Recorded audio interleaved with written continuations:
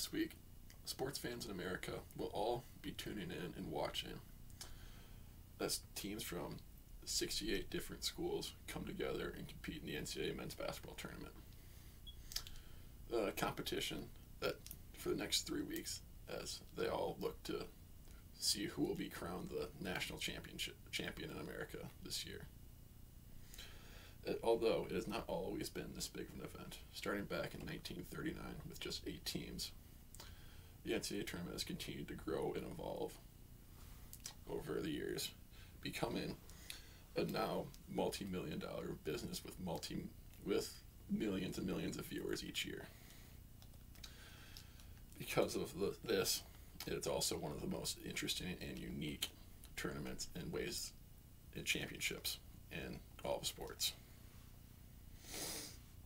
The NCAA tournament is one of the biggest events of entertainment and sports in America, and is deeply ingrained into the culture of all sports fans in America. I've been watching college basketball from a very, very young age, and have continued to grow in my interest and study and read into the history as I've gotten older.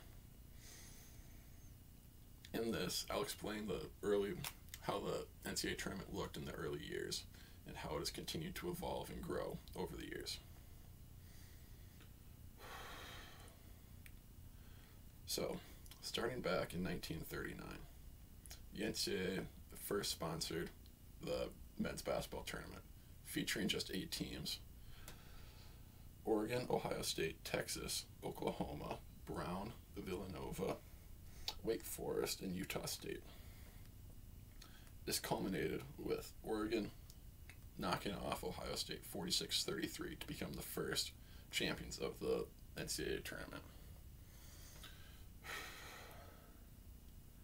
From there, it has continued to grow, and that is the first point of as popularity started to spike among college basketball in America.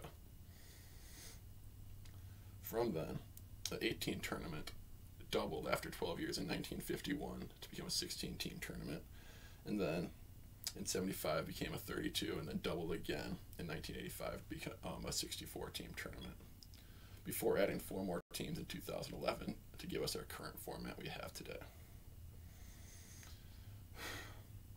This tournament is made up of the 32 teams that have won their conference tournament and have automatically qualified to play in the NCAA tournament, leaving 36 spots for a select committee to come together and choose who gets those spots. And from 2013 to 2019, an average of 10.5 million viewers watched each college basketball game in the tournament. And it has generated in revenue close to $900 million each year. Just the selection show revealing who are the teams that qualify for the tournament generates millions of viewers each year and has become a very large event. In conclusion, starting in 1939 with a small tournament, it has continued to grow and evolve over the years, making it a very interesting topic to study. And then, as it continued to expand, it's only gotten more popular and become a more fun event for everybody to watch, which has in turn led to more revenue generation and more interest in the public. And the NCAA tournament has become one of the biggest events in America year after year, and has become ingrained into the culture of America.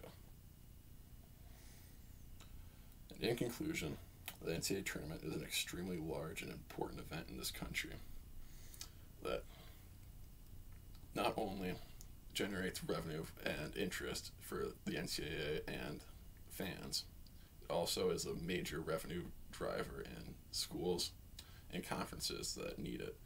And the schools that qualify for the NCAA tournament get money and are able to use that revenue to improve the academics and other sports on campus there, not only impacting the basketball programs in a positive way, but the entire campus as a whole.